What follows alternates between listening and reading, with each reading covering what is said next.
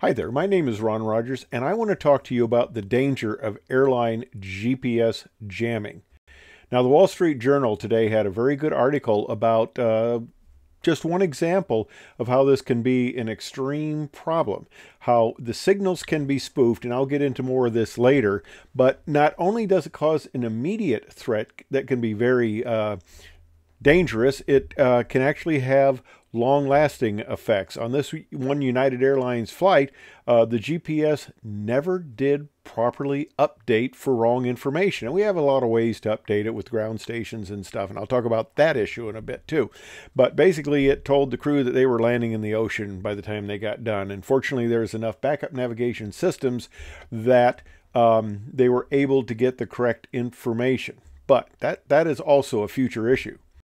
So GPS could affect a lot of systems. It can affect the train collision and avoidance system, and one crew got a whoop whoop pull up. Now that can be very similar to the TCAS, but that gives you a climb. Now it's different, but you know, you're sitting there, you've been flying for a long time, and you're a little bit tired. You get a sudden startle reaction like that telling you to climb, and that can be a very dangerous situation, climbing out of your assigned altitude, possibly an assigned altitude of somebody else. And the other thing is there's a lot of auxiliary things like messaging. If the timestamp is screwed up in your aircraft, because and that's one of the issues, they screw up the timestamp, they change the clock, which affects where it thinks it is, where its position is. That can also affect messages. You don't get messages because the timestamp is screwed up. Now, who am I to be flapping my gums, you're probably asking, because anybody can come on a YouTube channel and flap their gums. That's the wonderful thing about YouTube in some respects. Okay, here's why I've got a little bit of background in this. I started out, I got an electrical engineering degree at the University of Iowa, and I went in and I became a pilot for the Air Force. So I spent my time in the Air Force, got out, went to work for United Airlines. This is actually my final flight here, my retirement flight. I had 36 years. I was a line check airman. It's an instructor in that. Also on the 727, the Airbus, and the 777 for the last part. Well, I got out of the Air Force and I got furloughed, so I went to work for Boeing. And I made a very significant improvement to the B-52 radar. Actually, I got to be lead engineer in the group, which shows right there. I was lead engineer in the microwave technology group, but basically we worked issues from DC to light, as you would say. I worked all frequencies, and this is a little letter for my improvement. The improvement I made to the B-52 radar more than doubled its accuracy. In fact, it exceeded our ability to measure it initially at the time. And this is a rather complex aircraft, and the program was getting in trouble. And this was back in the early 80s. And I originally started working for Cessna Flight Test and Boeing Flight Test, but because I'd had a degree in electrical engineering and I had been working on my master's degree while I was in the Air Force, but then because getting out to go to the airlines, I had to terminate that. So I was 7 hours short of a dual master's in aeroelectrical engineering, which I wish I would have completed, but I didn't. That's another story. Anyway, the interesting thing about this radar is I figured it would be long gone. Okay, this is 2024. This was in early 1980s. This was put on and implemented. It probably took a few years. But I found out from one of the Boeing test pilots, B-52 Boeing test pilots, that this antenna is still on the aircraft, still being used, and works very well. And it's going to be replaced with the engine modification and some other avionics. It is about time. There's been such better systems out for a long time. But anyway, I digress. That's part of the shirt here thing. Okay, I was involved in a lot of test programs out at Edwards, and I also was involved in a lot of committee work at the Airline Pilots Association, and also there's my Boeing flight test card up there. And I was chairman of the ALPA National New Aircraft Evaluation Certification Committee, the Aircraft Performance and Evaluation Committee, Aircraft Development and Evaluation Committee, I even forget what the names are, and various other things. I also was asked by the FAA to chair an international committee, SAE, for our data accuracy, and this was used to establish certification standards for fly-by-wire aircraft to protect them from external sources. So I've got a lot of electromagnetic interference, external source threat background, but most of this was just from common emitters like radars, transmitters, and things like that. This was not intentional jamming, so this is another issue. And I had an amazing group of people on my committee. These are just a few of the business cards of the people who were involved. It was a international committee. I had people from all over the world on my committee, there's a few interesting stories with that. But anyway, also, and for my paper and work on design of fly-by-wire aircraft flight control systems, I won the Society of Experimental Test Pilots Best Technical Paper of the Year Award and an Aviation Week Laurels Award for commercial aviation. Okay, well, as the narcissist says, that's enough me talking about me. Now you talk about me. No, okay, that's enough. Hopefully I've established my background is fairly decent. So here I'm gonna talk about the threat. Now, the GPS satellites, they orbit about 13,000 miles up. Okay, that's a ways up there, and satellites have never had a plethora of extra power for anything, and they have to put out signals, and the signals are by design rather weak. And we use the GPS signals both for civilian and military, and that's kind of the problem. When they're used for military, some people might say, we don't want you to use that GPS signal for military. And what they do is they bring in the GPS jammers. Now, you can imagine, you got a satellite, it's relying on photocells up in space. Now, the amount of power you get from those is intense. It's not like your ground stuff. I operated the University of Iowa, I'm digressing here, University of Iowa Engine 5 satellite, and they took the satellite, they placed it outside of the physics building. They took all these arc lights and surrounded it, and they said the light was blinding. They only got 50% power. They got 100% power in space, so you can imagine how bright it is up there. But still, that doesn't give you the type of power you can generate by a ground station. So, okay, 13,000 miles away, 100 miles away, with a lot more power, the GPS signal is not going to get through very well. And there are all sorts of different big, medium-sized, even portable. Of course, this is like the very first cell phones with the box. They called them portable. It's a little heavy, but that's portable. But they actually, you can get, I guess, they're illegal. It's illegal to intentionally jam a signal. But you can get GPS and cell phone jammers. I actually...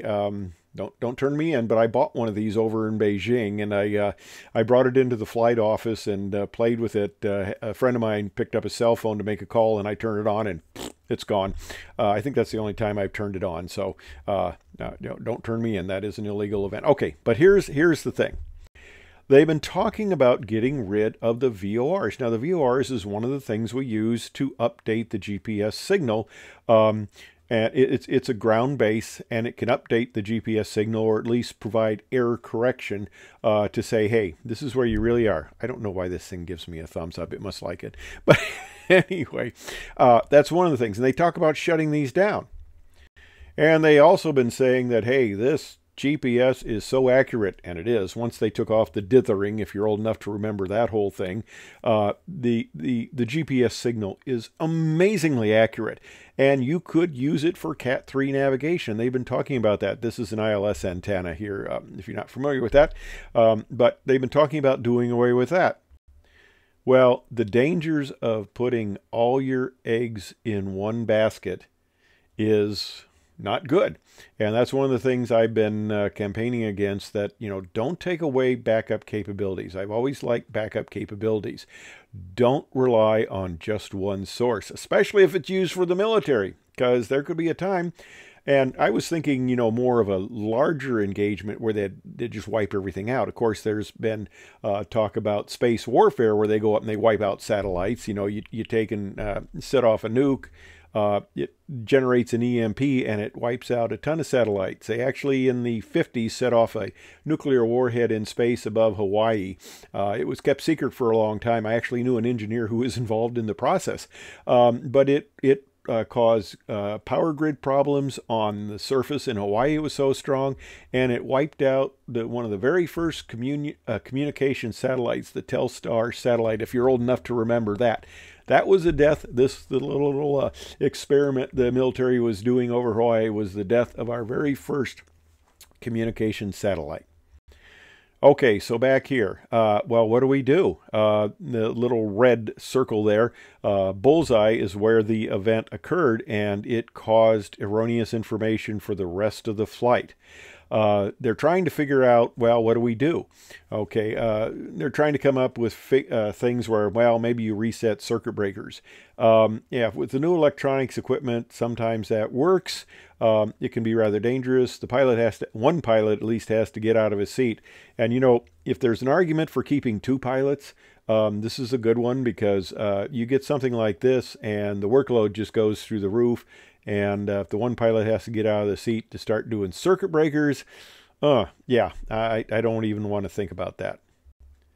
Now, in the olden days where we just had VORs and we didn't have GPS, everything was a lot simpler. Well, more or less. I actually was a member of a State Department committee that went to an international conference, and this was involved where the FM radio stations, which are right adjacent to the ILS stations, wanted to increase their power horrendously. In fact, Midway Airport, runway 22 looks directly down at the Sears Tower. That's not called that anymore.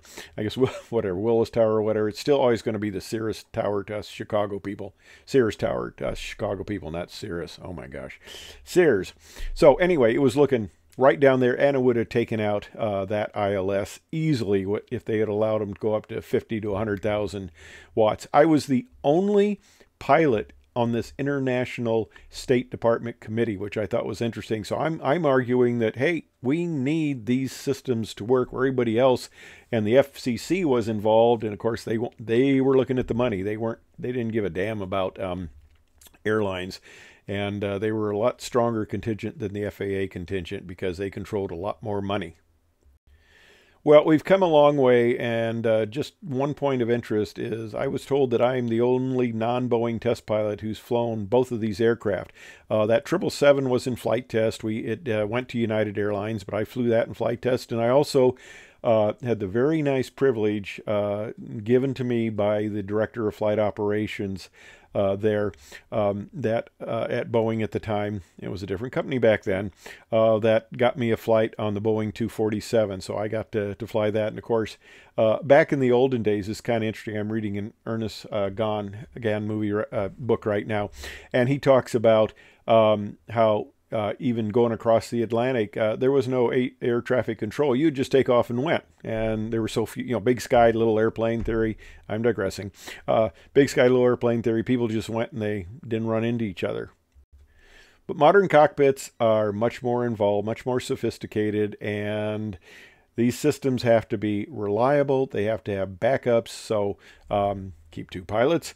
Don't get rid of the ground updating non-GPS type of system, and we'll have a lot safer infrastructure.